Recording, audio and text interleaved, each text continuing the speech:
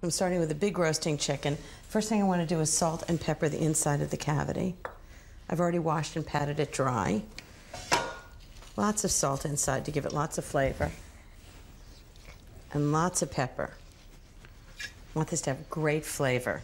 And I'm going to take a whole head of garlic. I'm not even going to peel it. Just cut it right in half.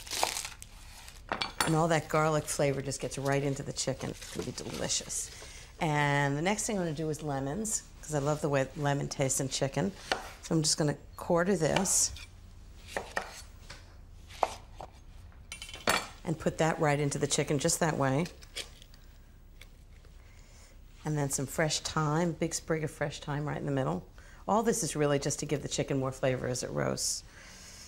If you have other herbs around, like oregano or rosemary or something like that, you can also use that, but I particularly like thyme. Okay, now I'm going to show you how to truss a chicken. It's really simple.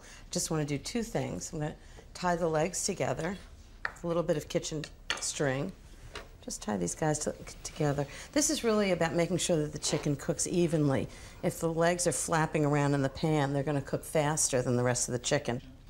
And the wings are the same thing. You don't want them flapping around in the pan. So what you want to do is just turn them backwards and tuck them right underneath the body of the chicken. And it keeps them close. Just like that. I'm just going to brush the whole top with butter, just to make sure that it has lots of flavor and that it browns really nicely in the pan. Then I'm going to sprinkle it with lots of salt and pepper.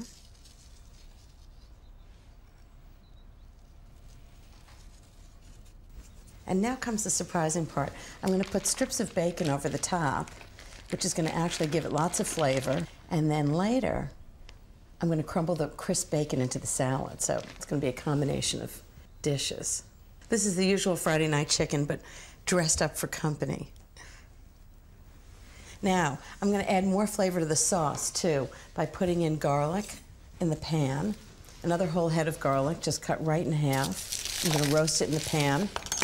And then the juices from the chicken are going to make a sauce with the garlic. And I think I'll put in 2 lemons. So these are the flavors in the chicken, but it's also going to add to the sauce.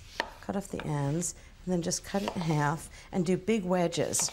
And you'll see the lemon is going to brown, and it's going to have great flavor right in the sauce. Just right in the pan, sort of instead of vegetables.